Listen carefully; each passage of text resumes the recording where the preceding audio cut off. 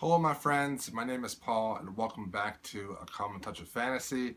Today's review is the imaginative world-building book The Mere Empire by Kameron Hurley. Amazing cover.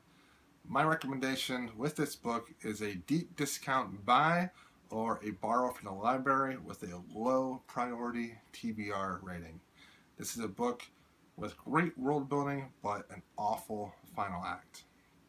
In the description box below, there are links to my written review and also a link to the book on Goodreads. The Mere Empire is the first book in a new epic fantasy series that has multiple point of views.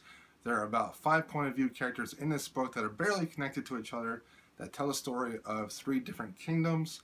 The Dai Kingdom are peaceful, but when the Saduan Kingdom across the channel comes to them with news that an unknown enemy is destroying their kingdom, the Dai people must prepare themselves for a possible war. However, there might already be spies within their own kingdom already. If you are thinking about buying or reading this book, expect the following from this book. Number 1. Each POV character has no clue what is going on in this world. You learn about this world through the point of view of these characters that you are following. They are mostly young adults that find themselves involved in the politics of this world. There is one adult point of view that we follow. She is a female army leader, but she really has no clue what is happening either.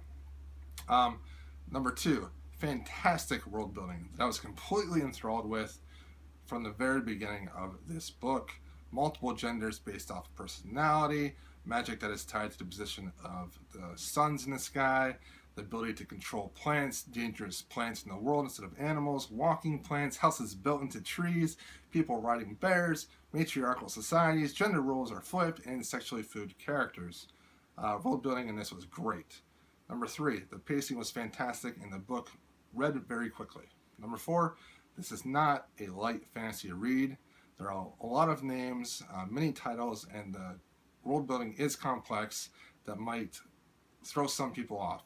The author does not explain much in this book. You must figure out what's going on yourself. Number 5, the last quarter of this book did not bring everything together neatly.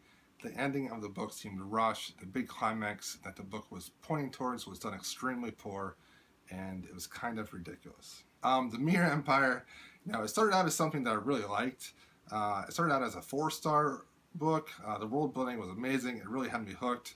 And depending on where the story went, it could have been a 5-star book. The things with gender reversal was fantastic.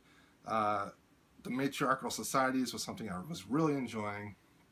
And the characters had my attention. The plot seemed to be going in a decent direction. And everything seemed okay. It was kind of difficult to follow, but that's okay. I'm used to that at times. Everything changed when one of the characters in this book changed really quickly and dramatically that it completely threw me off.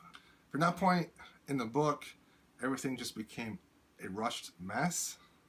The scene that was supposed to be the apex of this entire book was annoyingly bad, and it dropped the whole book from a 4-star read to a 2-star read for me.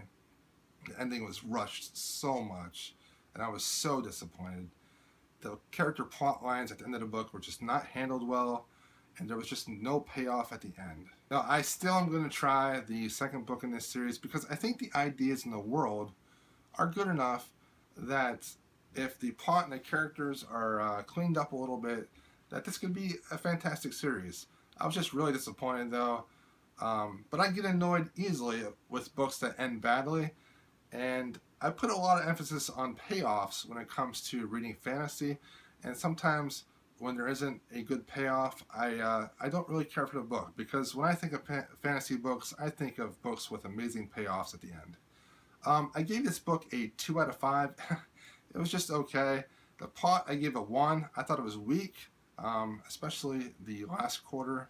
The characters, I gave a 2. They were okay. There were some that I liked, but no one I really cared about. The world building, I gave a 4. The world building actually was strong. The writing style, I gave a 1. It seemed really rushed at the end, like she was trying to meet a deadline. The heart and mind aspect, I give a 1. I just really did not care about the characters at all. Thanks for watching. Please like, comment, and subscribe, and I will talk to you guys again soon.